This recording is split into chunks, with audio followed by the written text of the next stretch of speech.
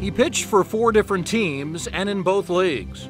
But no matter where he played or who he played for, Jim Bunning was one of the most dependable and successful starting pitchers of the 1950s and 60s.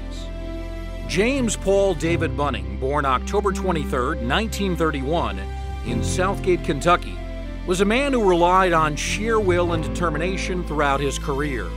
After signing with the Detroit Tigers as an amateur free agent in 1950, Bunning toiled in the minor leagues for parts of 7 seasons, before finally sticking with the big league club in 1957.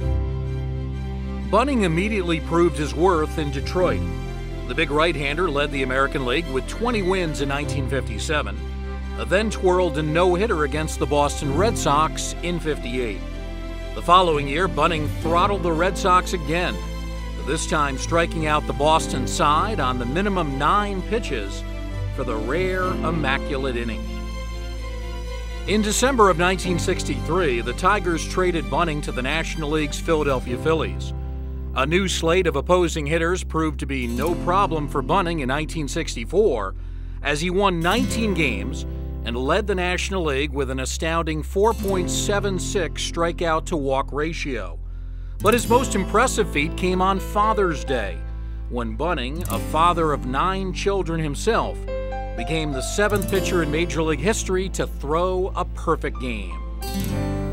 From 1964 through '67, Bunning averaged 18 wins a season and led all Major League pitchers with 992 strikeouts. In 1967, at the age of 35, Bunning posted a career-best 2.29 ERA and led the league with 253 punch-outs. Bunning would eventually be traded to the Pittsburgh Pirates and then the Los Angeles Dodgers before playing his final 2 seasons back in Philadelphia. He finished his 17-year career with 224 wins, a 3.27 ERA, and 2,855 strikeouts, the second highest total in history at the time he retired. He became just the 3rd pitcher following Cy Young and Al Orth to win at least 100 games in both major leagues.